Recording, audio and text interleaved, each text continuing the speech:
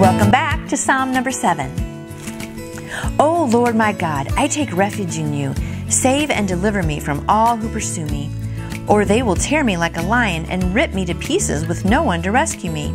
O Lord my God, if I have done this and there is guilt on my hands, if I have done evil to him who is at peace with me, or without cause have robbed my foe, then let my enemy pursue me and overtake me. Let him trample my life to the ground and make me sleep in the dust. Arise, O Lord, in your anger. Rise up against the rage of my enemies. Awake, my God, decree justice. Let the assembled peoples gather around you. Rule over them from on high. Let the Lord judge the peoples. Judge me, O Lord, according to my righteousness, according to my integrity, O Most High. O righteous God, who searches minds and hearts, bring an end to the violence of the wicked and make the righteous secure. My shield is God Most High, who saves the upright in heart. God is a righteous judge, a God who expresses his wrath every day.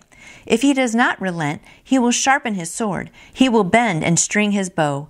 He has prepared his deadly weapons. He makes ready his flaming arrows. He who is pregnant with evil and conceives trouble gives birth to disillusionment. He who digs a hole and scoops it out falls into the pit he has made.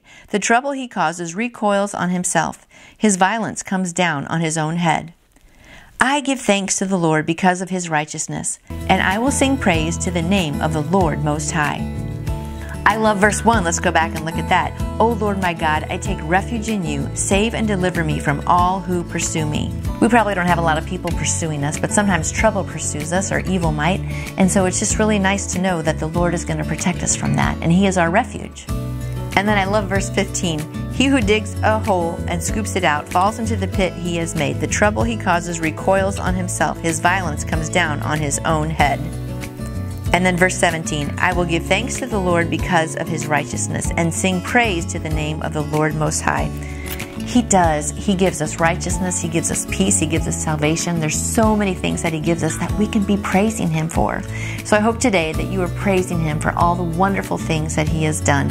And don't dig a pit, because you'll fall in it yourself. And remember the first thing that we said, that we can go take refuge in him and he will save and deliver us from everyone who pursues us. Have a great day praising his name, and I will see you back here tomorrow.